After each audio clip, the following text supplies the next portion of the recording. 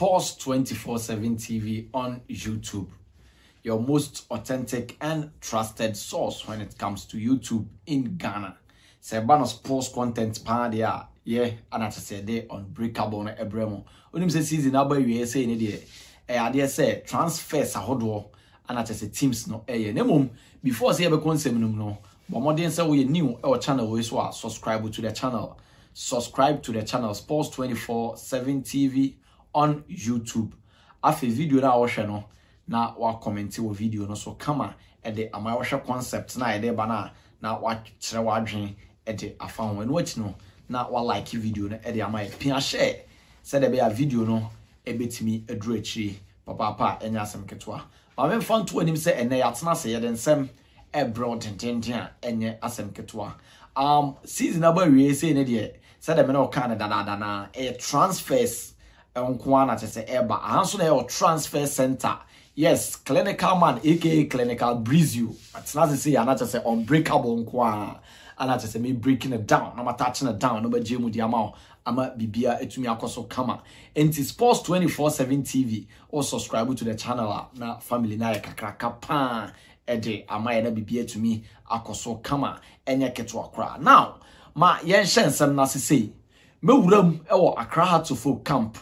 And come out cost for honor me papa and asem ketwa and watching bobo kwani din e de crop bia kumase asante kotoko omonso omode na ebo boba denden dia asem ketwa ma sha se yes silence ahodo yes o ma sha se silence ahodo department by department from a year defensive department midfield to attack ni nyina no o ma sha se recruitment a enya asem ketwa ni nyina behwe na ye di nkomo Accra e de afru no ma fa so Medeama onim say this season and I said next season omo anachasebe represent Ghana in the Champions League about Africa Diana omo so ma shase recruitment enye keto akra now dream FC so sensem no eboboba ni nyina na behwe na edi nkomo Accra e de afri won na bibia etumi aye kama enye keto akra now ye hensem na say nemum ma menkamfo chairman solo nsase na emfama o your boy wasi so when you ska Accra na opeso ye projector me kanfo chairman solo ensase na ma yes solo de surveyor ono ensase no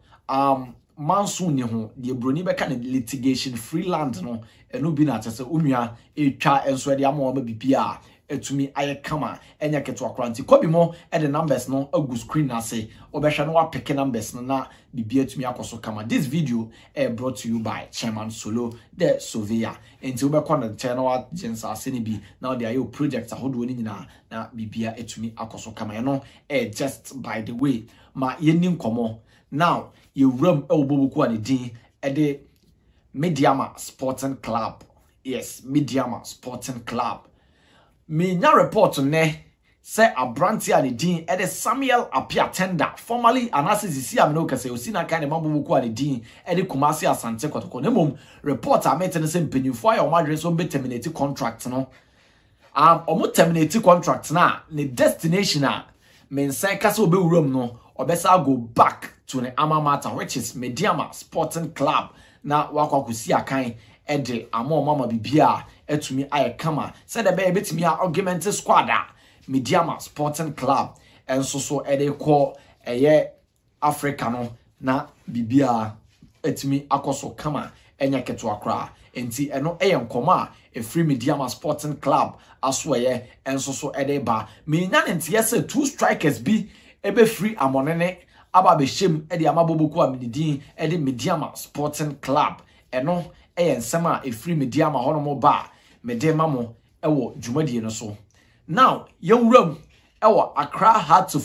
enso e camp na yenni nkomo kakra emfa free honom na uram a boboku ani din e de Accra Hearts no reporter e free honom ba ne say abranti ani din e de Albert Yonde. Yes, Albert Yonde wa touch it down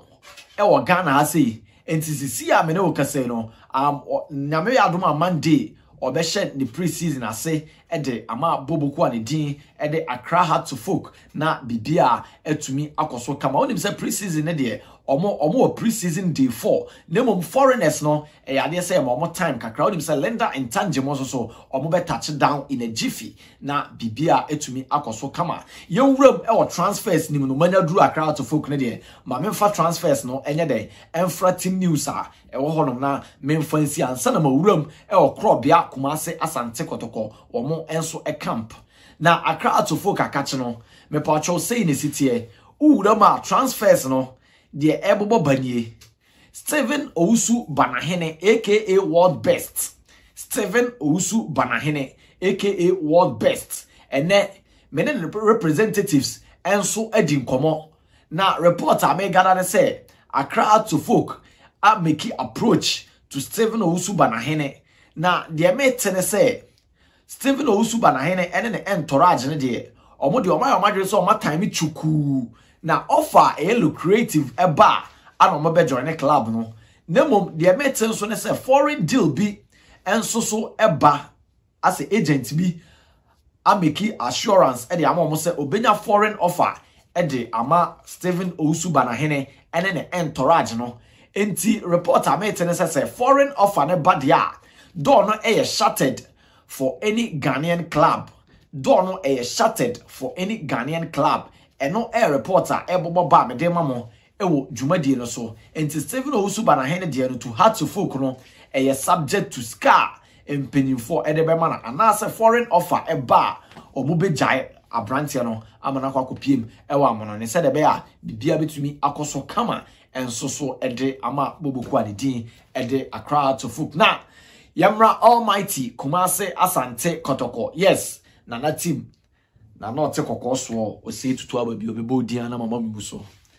sisi akotoko mu ayede ye ram e Kotoko campa e wo se ye mayimu so na ye pipeline semnim kama enso so e de mamo na mame nya exercise ketua bi e wo ase for when you hwe Kotoko midfield nim Justice Nkuku Blay Sergi Eric Zeze Enoch Morrison Abranti and Dean Ede Richmond Lamptey Rocky Dwamena yes we any able midfielders are ene omo ewo ho omo ye available edema Krobia Kumase Asante Kotoko na sasem we maka aka mesa aka ne biem apart from Justice Blay there is no defensive midfielder in the setup of Krobia Kumase Asante Kotoko. Reporter men say can say Micheal Kyei Dwamena de no a done deal. Micheal Kyei Dwamena ne de no a done deal. Men hwehwe mu fekofeko amaye no sisi a aka flyers enko a aka flyers enko a na bibia atumi akoso kama. Na sa deal no mawrom ne etie nie manager ne din e de prosper na ete ogum.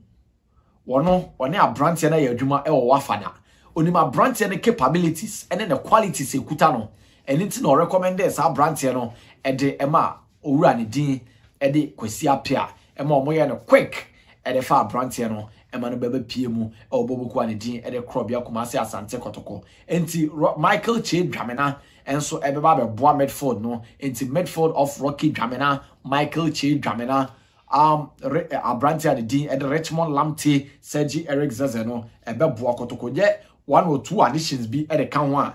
na mame fan to him say wait Rocky Dwamena and Micheal Kyei Dwamena no Kotoko future papa yi esa Samranti ni nyina no o me below 20 years na bibia to me akoso kama ye wuram e wa attack no if say honom no enso hia pa esa say Kotoko sisi omo hia omo a omo be bangi in the goals madika dey ama say option ana Kotoko wono sisi a oma close no enti wo so omo hwe na omo digi deep na omo sa akokofa foforo abranti and din ede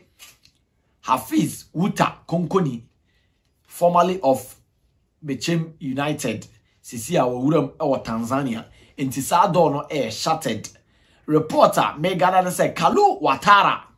enso so ebetimi aba be deputize abranti and din ede Stephen Dese Mukwala na office aba Stephen Dese Mukwala on say previous videos no medical de amao ese office aba Stephen Dese Mukwala na reporter me gada ne say Stephen Dese Mukwala ko se kukuro foreign striker ebelande ewo krobia Kumase Asante Kotoko eno update eba Medeama Clinton Diodu de na menka biem me kanende asa Clinton Diodu to Boboku and din ede